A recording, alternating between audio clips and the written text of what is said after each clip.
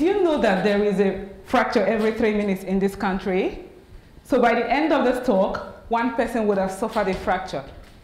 Not only does this mean pain and loss of mobility for the patient, direct care will cost the government $7 billion over the next 3 years. Prevention is at the cornerstone of addressing this issue. But the question is, how do we identify those at the higher risk to fracture so that the right treatments are brought to the right people? The current use method is a scan of bone mineral density. Ideally, the higher the bone mineral density, the lower the risk to fracture, and vice versa. But this is not necessarily true. There is an established evidence base to show that the highest number of fractures occur in people without low bone mineral density. So, what solutions can we construct to better predict the risk of fractures in people?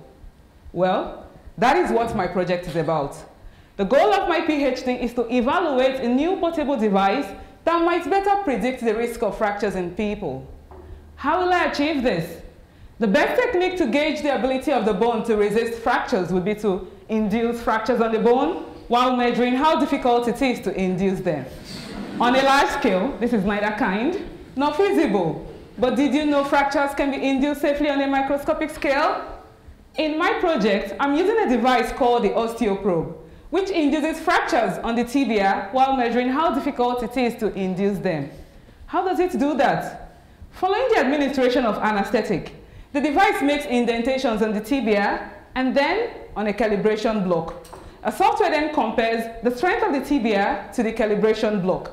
The reference is set at 100, so you get a score out of 100. And this score is called Bone Material Strength Index, or simply put, BMSI. Essentially, the more fragile the bone, the deeper will be the indentation and the lower will be the BMSI. But if the bone is just as strong as the calibration block, you get a BMSI of 100. For the past 2 years, I have been testing BMSI in men enrolled in the Geelong osteoporosis study and comparing their scores with their history of low trauma fractures, mostly of the hip, wrist, and spine. And what I have found is that men with a prior fracture have a significantly lower BMSI. So this technique may have a potential in identifying bone fracture propensity. In comparison to the current use method, my method is quick, portable, less expensive, does not use any radiation, and has the potential to better predict the risk of fractures in people. This will then allow the right treatment to be brought to the right people. Ultimately, this will reverse the current trend and improve the quality of life in Australia. Thank you.